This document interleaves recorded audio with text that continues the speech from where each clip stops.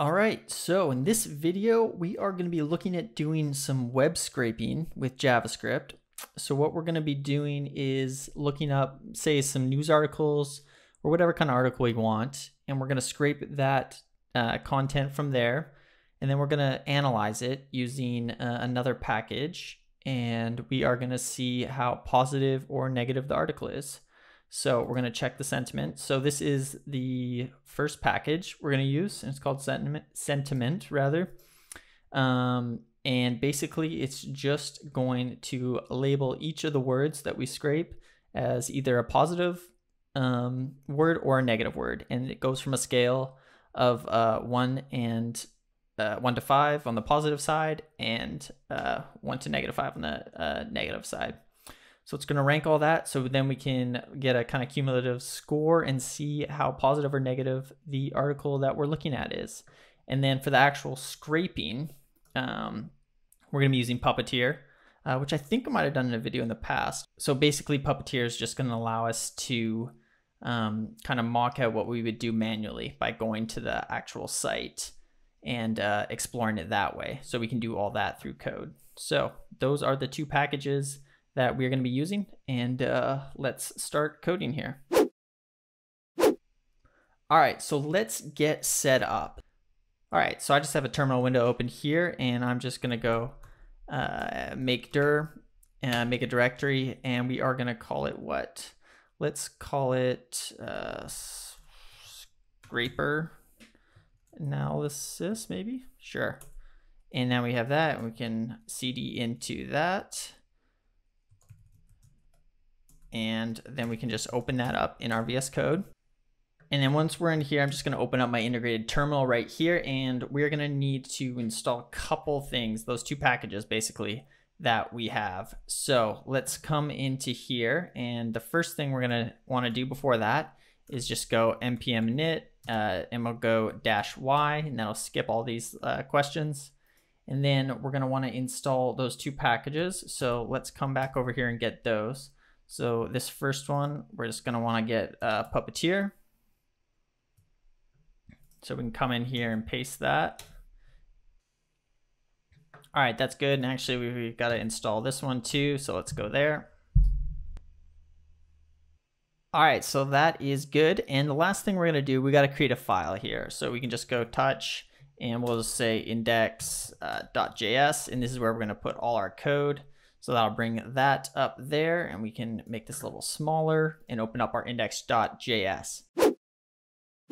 So the first thing we're going to want to do is bring in Puppeteer. So let's go const and Puppeteer, and that is going to be equal to require, and we're going to say Puppeteer right there.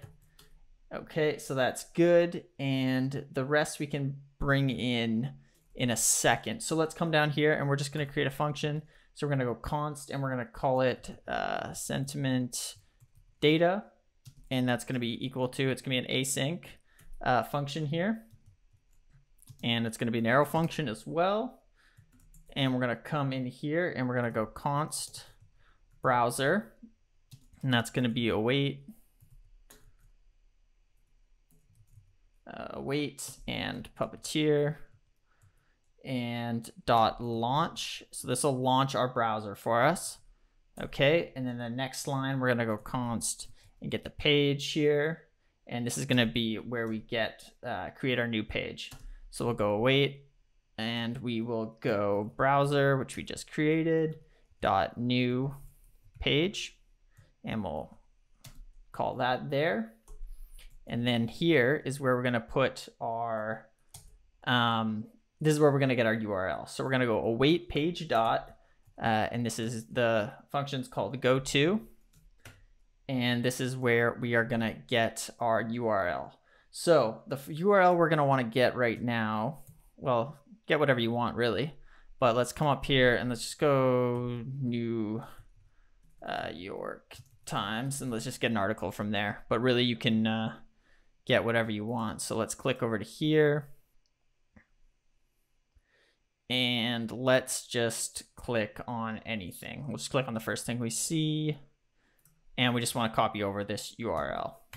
So we're going to copy that over, come back, and we're going to paste that in here. Okay. And then below this, we're going to go const. We're going to call this text, and we'll go equals await. A little laggy here. Await, and we'll go page dot $eval, which is also a Puppeteer function here. So, and then we're gonna go and we're just gonna get everything on that page to start with.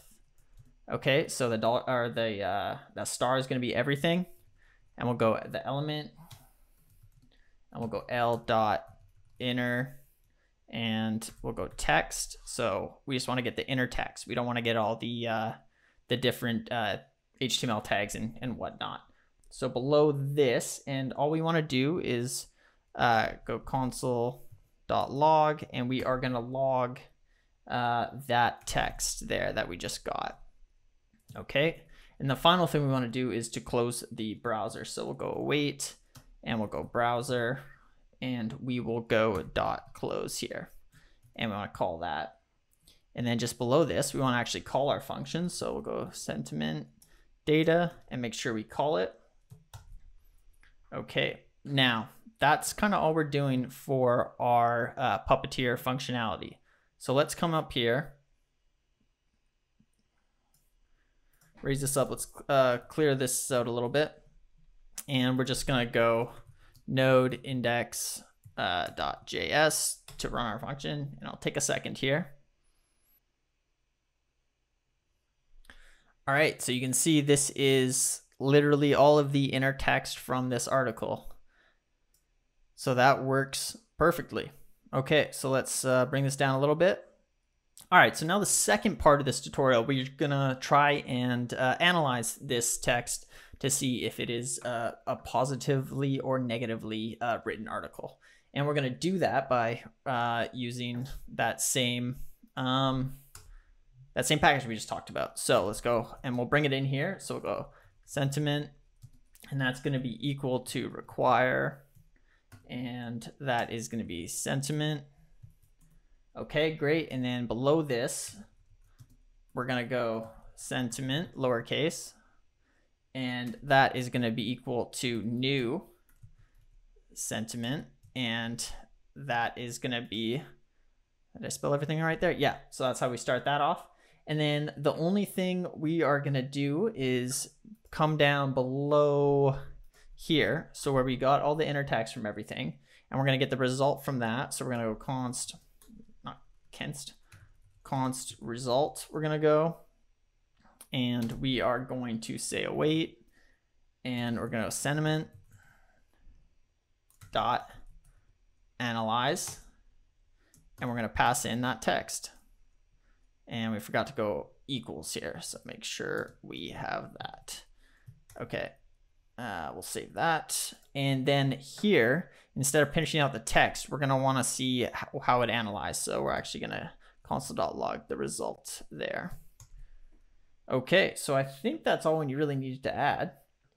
So what's happening here is we instantiated this here, and then we come down, we're gonna use that by calling it here with the analyze and passing in the text that we got right here. And again, we're just gonna console log it out here. So if everything worked okay there, this should work. Let's clear this out a bit. Okay, and we'll run that again and see what we get. All right, so that seemed to work pretty good. So let's take a quick look at what we get back. So this is all the sentiment package. So we have a comparative score. This is if it's positive or negative. So anything negative would be a negative article.